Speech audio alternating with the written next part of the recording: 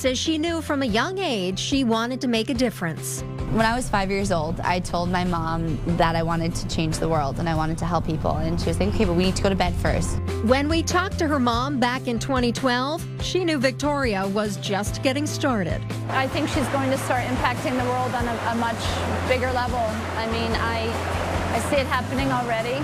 And Victoria had her own message for those who ever doubted her. Now I want them to know I'm clearly not sick, I'm strong, and I'm conquering the world. Now, after a lot of hard work, the world is watching. We will rock you.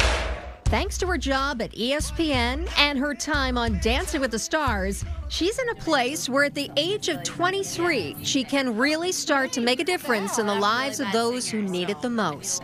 To be able to give people the wings to fly and achieve their own victories has been a dream of mine, and now that dream, you know, has come true, and I'm really, I get at a loss for words because it just means a lot to me to be able to, you know, pass on the blessing, pass on all that I've been giving to other people too.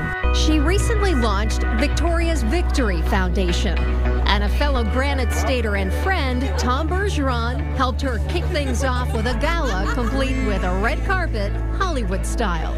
When we first met, the night before we announced the cast on Good Morning America, she was the one I wanted to meet most because I was absolutely astounded by the story of what she had been through. Victoria says the feeling was mutual. When we were in New York, we get there and I meet Tom, and he was the only one I was like starstruck. I met so many people the last like 3 months, but it was like Tom Bergeron, and I was like, oh, like you're the man, like you're awesome, and you've been in my living room quite a bit, you know, with America's Funniest, in my hospital room as well, and but we kind of, I knew he was from New Hampshire, and I think he had known as well, so we were kind of like the two New Hampshire, you know, East Coasters on the West Coast, so we have to like stick together. That East Coast bond even included a personal delivery of apple cider donuts during filming. As you know, I got her some apple crest donuts when I came back to the film They have festival. the photo. Oh, is that right? left them in your trailer before you showed up for work. And it was after Disney Week that I crushed them. Like I was like, I've got a week before I have to wear anything else. So like... Although not able to pick favorites, Tom says he was really rooting for Victoria and was sad to see her go when Team Viva's reign ended on the show. To get to the point where you were, which is the semifinals, yes, it's always tough. I mean, tough. because you're talking about not only the cream of the crop, but you can see the finish line. Yes. So that was hard. Tom even helped to wish Victoria a very happy birthday. She celebrated 23 on set. Her only birthday wish? To have her nephew visit for some snuggles. That was the greatest birthday gift ever. On top of then celebrating, you know, Dancing with the Stars surprised me with a cake and a tiara, and Taylor Swift sent me flowers, and I'm like, what is going on? Like, this is the craziest birthday I've ever witnessed in my entire life. And the magic of her first dance is something anyone watching will remember as something truly special. And then I look down and I'm like, I'm in pink fringy pants.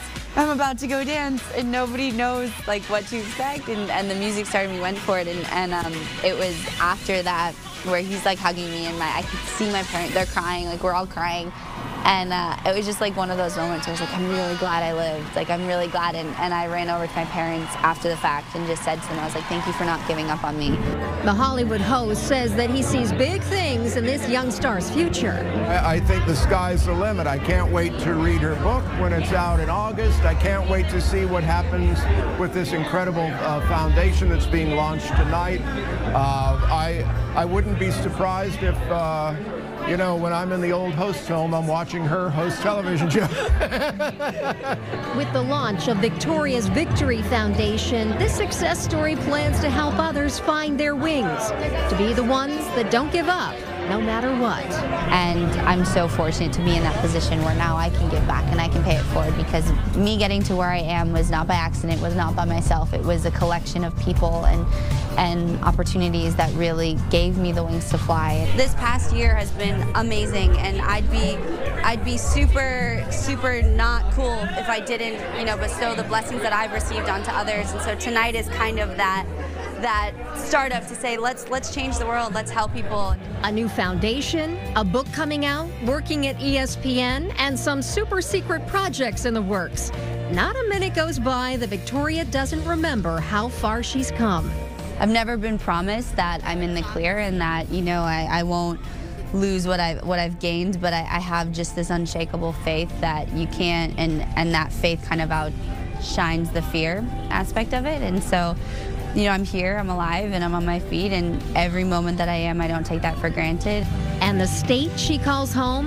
My team knows that if it's summertime and it's the weekend, I'm probably in my donut floaty on Lake Winnipesaukee, because I need that. I need my donut. Everyone needs a donut floaty, okay? You need a donut floaty. But that's my happy place.